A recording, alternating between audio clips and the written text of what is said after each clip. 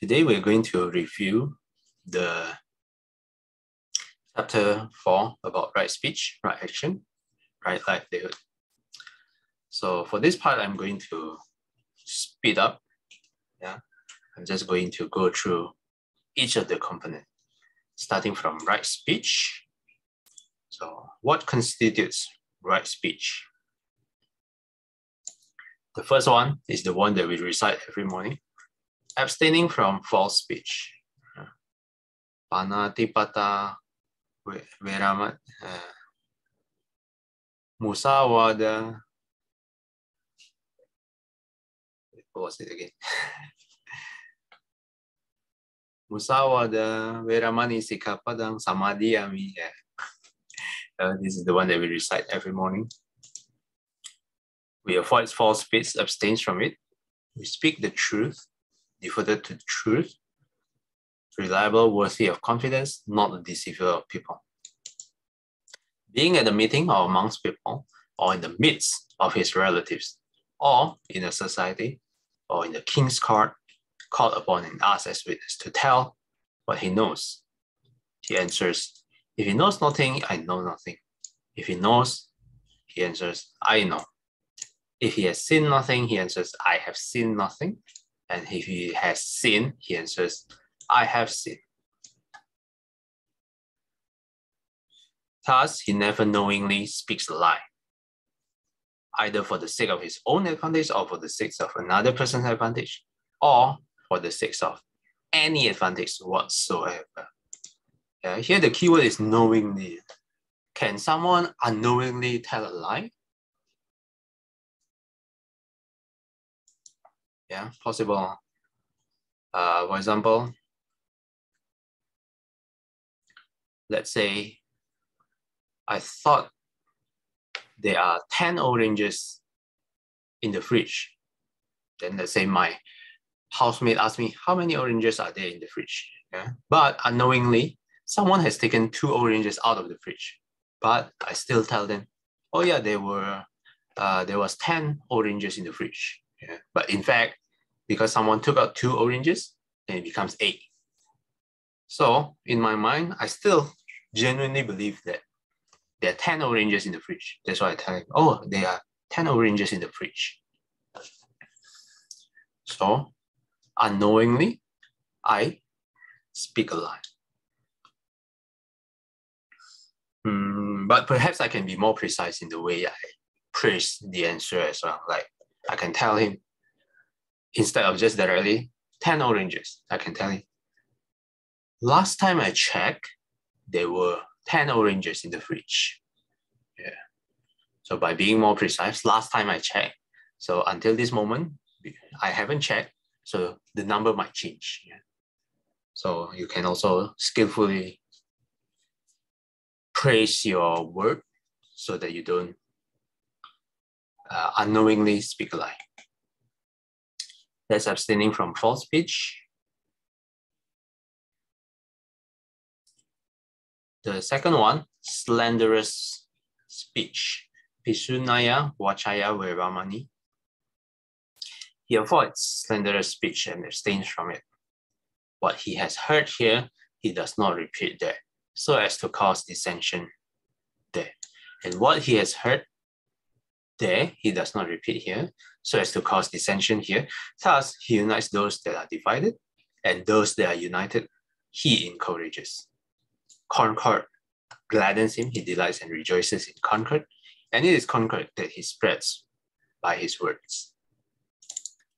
Here, let's define concord.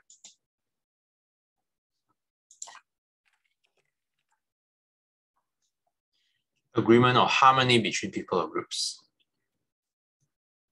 So it's another word for harmony.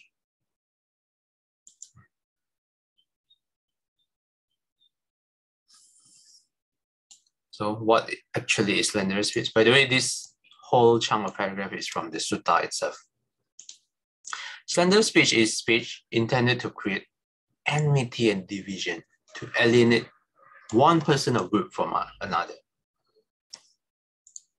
The motive behind such speech generate aversion, resentment of a rival's success or virtues, the intention to tear down others by verbal denigrations. There can be other motives: intention of causing hurt to others, evil desire to win affection for oneself, pervasive delight in seeing friends divided. This part most noticeably, usually, sometimes among colleagues. Some colleagues, there is tendency to do or to talk about other colleagues in a bad light, in a bad manner. Usually one thing that I can do is that, well, you can talk about it, but I would not participate in your discussion. I will just listen quietly and silently.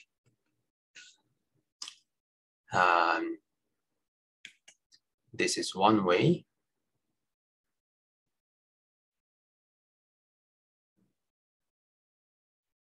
The worst part about slanderous speech is that there is a root of hate with an unwholesome karma, and there is also premeditation effect. And it's even worse when the slanderous statement is false.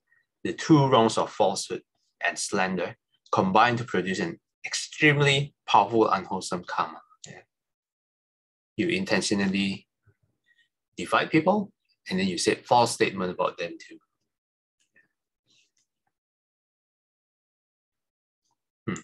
Here says the text records several cases when the calumny of an innocent party led to an immediate rebirth in the plane of misery. Here calumny is another word of slander. The making of false and defamatory statements about someone in order to damage their reputation, slander. And at least in Singapore, when someone slander you, you can make a case, go to the court, file for defamation, and then you might be awarded some amount of money. So in this way, the law reflects the wrongness of slander. Now the third kind of speech, abstaining from harsh speech, he avoids harsh language and abstains from it. He speaks such words as are gentle, soothing to the ear, loving, such words as go to the heart, and are courteous, friendly, and agreeable to many.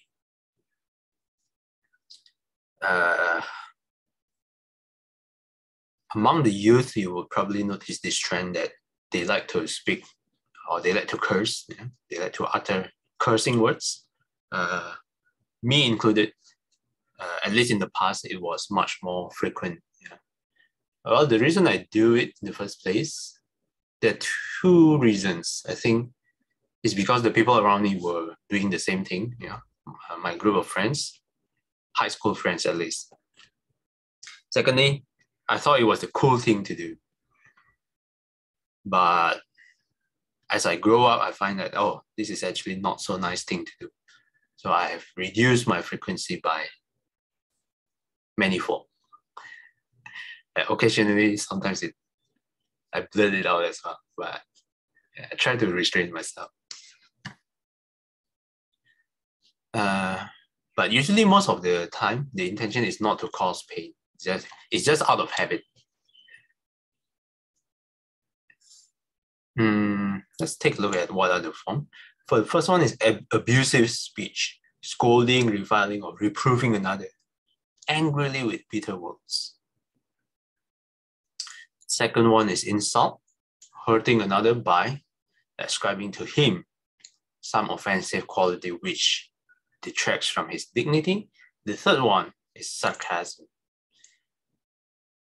This is the favorite way, one of the favorite way of my father. when he quarrels with my mom, all kinds of sarcasm. with blood out of his mouth, speaking to someone in a way which ostensibly lauds him, but with such a tone or twist of praising that the ironic intent becomes clear and causes pain. These are the three types of harsh speech. Let's go to this line you will frequently see on the sutta, which is quite famous too. Even if monks, robbers, and murderers saw through your limbs and joints, whosoever should give way to anger, thereat would not be following my advice, the Buddha says. For thus ought you to train yourselves undisturbed so our mind remains with heart full of love and free from any hidden malice. And that person shall we penetrate with loving thoughts, wide, deep, boundless, free from anger and hatred. Imagine if you are cornered and someone is sawing through your lips. What is our usual normal reaction? So painful, why do you do this to me? Screw you. All kinds of perversion, hatred, all arises. Why are you doing this to me? What did I do wrong to you? Our normal wordlings reaction. But for the enlightened ones, even when they are put into such a tough situation, no anger or hatred arises in them. Instead, even in that condition, loving thoughts is radiated towards that person. Some of you might think, how can you be so foolish? Radiating love towards the people who hurt you, and this one is objectively hurting you, physically sawing through your lips. Of course, practically, if you can run away, everyone would run away. But we're talking about the condition where you are cornered and running away is not a possibility. But instead of giving way to hatred or anger, the noble disciples, they still chose to radiate loving kindness and compassion towards the perpetrator. So this is the difference between us and the noble disciple. The last type of right speech is abstaining from idle chatter. Samphaphala Veramani. He avoids idle chatter and abstains from it. He speaks at the right time in accordance with facts, speaks what is useful, speaks of the Dharma and the discipline. His speech is like a treasure, uttered at the right moment, accompanied by reason, moderate, and full of sense.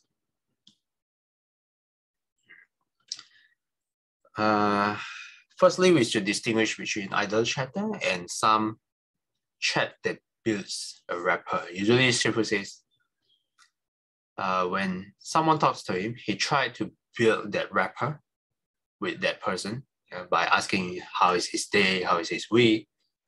And then when that rapport, that connection is built, that person is more likely to open up to his or her problem.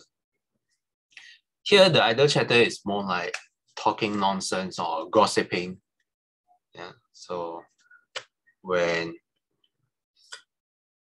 again, this is also quite prevalent among colleagues. And also my past circle of friends, they were pretty chronic gossipers. So recently I have shifted towards a more different circle of friends where at least not many of them tends to gossip. They still do. It's a human's nature to talk about people, but the frequency is much less, just like cursing. So gradually I steer my environment towards a much less hostile, much less gossiping circle or environment.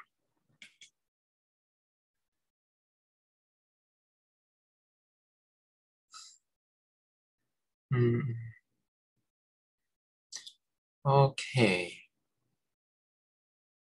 Bhikkhu Bodhi put one extra note here.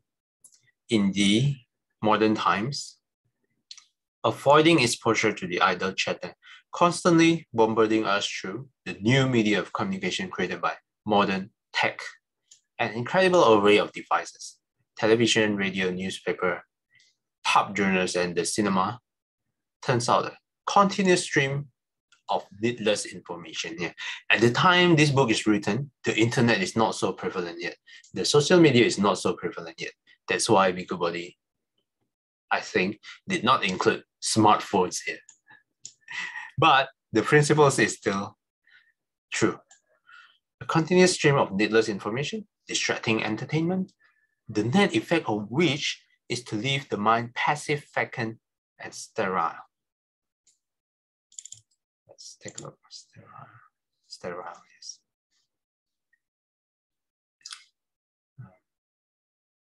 Yeah, the first definition, not able to produce children or young. Second is free from bacteria, but I think Bhikkhu Bodhi mean it more. Okay, I think this definition fits in. Lacking in imagination, creativity, or excitement. Uninspiring or unproductive.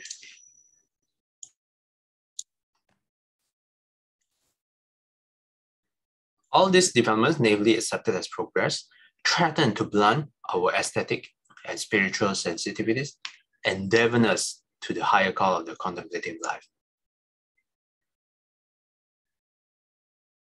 Okay, I'm not sure if it is happening to you guys, but I feel like recently my attention span is getting shorter and shorter and shorter. Why? Because whenever I whip up my phone, there's a lot of very attention-grabbing entertainment. The recent examples, YouTube Shorts, TikTok video, Instagram story, and Instagram Reels. Yeah. All this entertainment is very attention-grabbing and it's very short and it can keep you entertained for many, many hours. As a result, this is what Bhikkhu Bodhi mentioned. Leave the mind passive, vacant, and sterile. And whenever if I compare it to, if I watch the movies that I used to love in the past, somehow it does feel like I cannot focus 100% anymore and I would not enjoy it as much as in the past. Yeah. I think this is the result of a modern internet era where all kinds of media will try to grab your attention as much as possible with all this very short burst entertainment. So I think it's a very insidious effect of the internet. Okay, that's it for the right speech, review of the right speech. Any questions or comments? Yes, Sister Singpei. I just want to ask the mothers and fathers here, how do you handle not saying harsh speech, especially to your children? So any advice?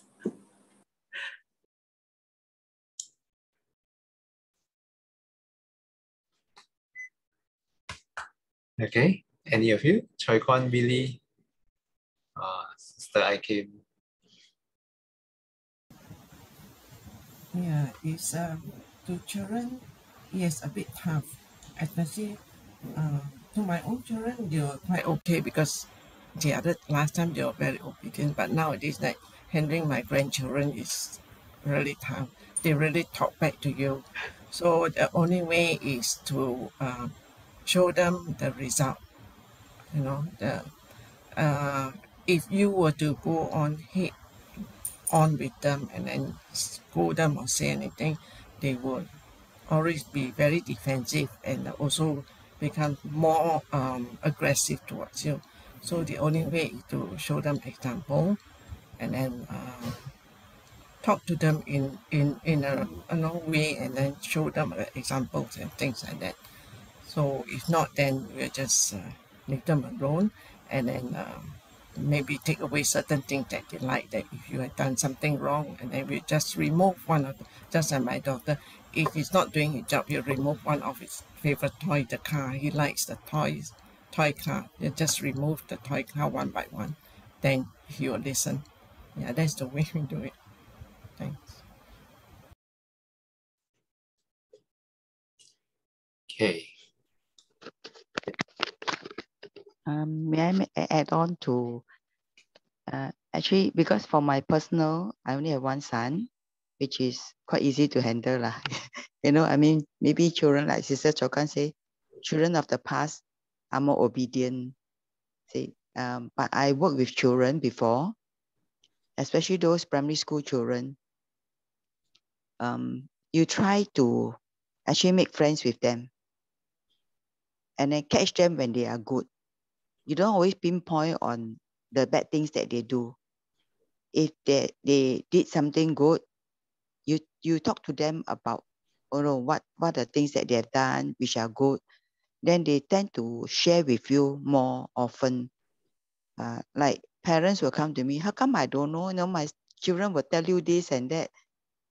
And they really share with you their likes and dislikes, which I think as parents, sometimes we miss that. We always focus on, hey, you do homework, you know. Then when we want to talk to the children, we give them time, like only 5-10 minutes. They will share with you all the things that they do with their friends, you know. Give them the opportunity. A lot of times as parents, we don't. We go straight into, you must finish your homework, you must do this, you must do that, you must prepare. So you actually miss out the opportunity of going into the child circle. So we actually did that with our children under our care, because we do run student care and child care. And these people love to talk to us and all sorts of things. They even shared about what the parents do at home sometimes. So, you know, try to catch them when they are good, I would say. Very interesting. Well, Billy, anything to add?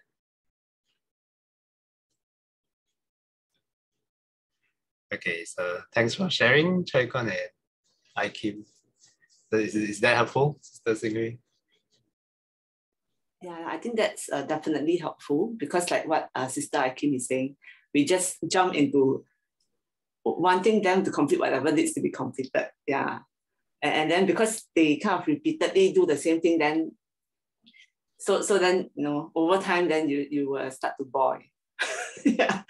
So it's like, yeah, then as we're going through the passage, it's like, oh dear, then how do I manage this? You know, reframing from saying all the harsh speech. Yep. It's interesting that I noticed, Choi Kon mentioned her kids were obedient, so there was no much issue. And I Kim's sons too. But the children of the current generation is much more rebellious. I wonder what makes the difference. Why is the current generation is so not obedient, so to speak? I think it's because of the social media. Now they have more, you know, and then they want more freedom. And then now parents has less children as well, so they pamper the kids more. Whereas in olden days, they have at least like 4 to 5 kids, but not me, like 3. But they are more not so pampered. Like my children, they don't get a lot of toys. They will build their own toys. Whereas nowadays they all have all kinds of, you know, playthings and all kinds of devices. They're given handphone, iPad, everything. So I think that is the reason. Yeah, I think that's a good point. Yeah, I think kids are probably too pampered these days. Yes. I think mine, you always compare with the friends. Yeah. You will say that, oh, you know, I mean, currently for my boys, I will ask them to pass their phone to me before they go to bed. Then you will now say, oh, nobody does that nowadays. Why can't you be normal like other parents? Yeah, like I'm the abnormal ones, you know, yeah. You know what's the usual response? Then you become their parents' kids. You like their parents so much? Yeah, you go to that family. Okay, that's quite interesting. Parents and kids relationship,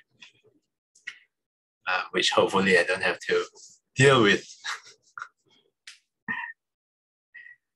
Okay, that was an interesting discussion. Thanks for raising the question, Sister Singwei. Thanks, Chai Kwan and Aikin, for contributing. Anything else? No more comments. Let's do a dedication. 愿消三障诸烦恼，愿得智慧真明了。普愿罪障悉消除，实是常行菩萨道。阿弥陀佛。Till we meet again, may we be guided by the Buddha, Dharma, and the Sangha. Sadhu, sadhu, sadhu. Have a gentle speech Sunday. Okay, thanks everyone for participating. I'll see you guys next time. Thanks, Mr. Have a good rest. Yeah, thank you. Bye-bye. Yeah, rest well and hydrate. Okay, take care. Bye-bye. Thank you. Bye-bye.